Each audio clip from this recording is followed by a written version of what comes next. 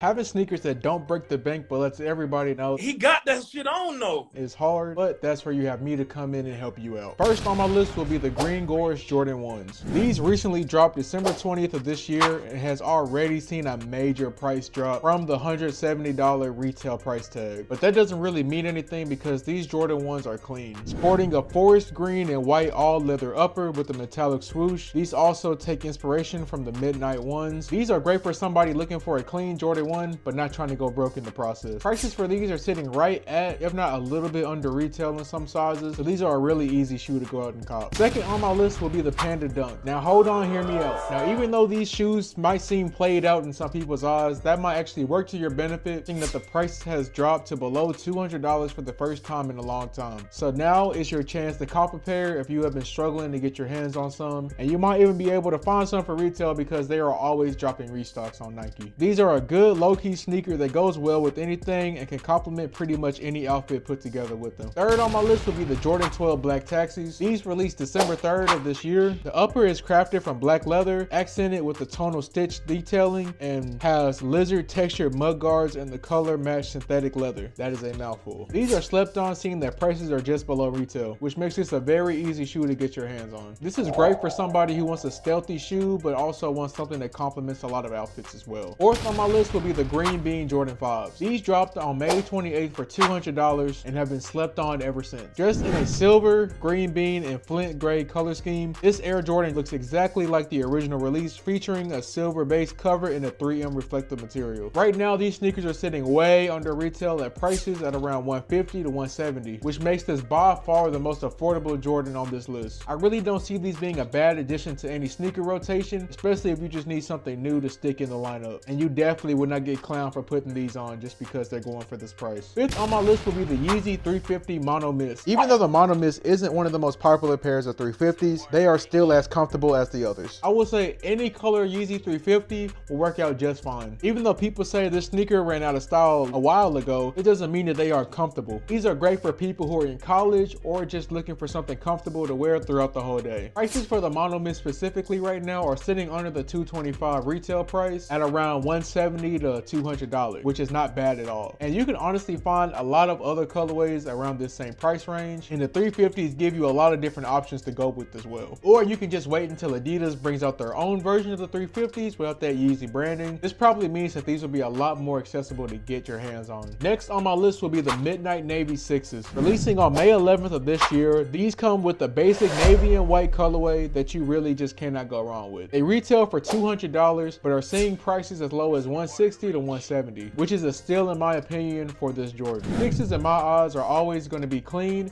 and I feel like everybody around you would think the same way. The last shoe on my list isn't specifically just one, but it's also a whole group of sneakers, and that is any Jordan 1 lows. Jordan 1 lows in my opinion are my favorite sneaker of all time because of how comfortable they are and how cheap they are and the wide variety of colors they come in too. Just think about any of your favorite Jordan 1 high colors, they also probably have that in the low and many more. There's a lot of different options to go with. Jordan 1 lows don't typically reach over 200, some even reach 150. You might even be able to find some for just a little bit over $100. These sneakers are stylish and comfortable and great for anybody who's on a budget. And that's gonna wrap up this video. And before I end it, I just want to say thank you guys for 400 subscribers. I really appreciate all the support, and I'm gonna keep posting consistently. With that being said, I will see you guys in the next one. Peace.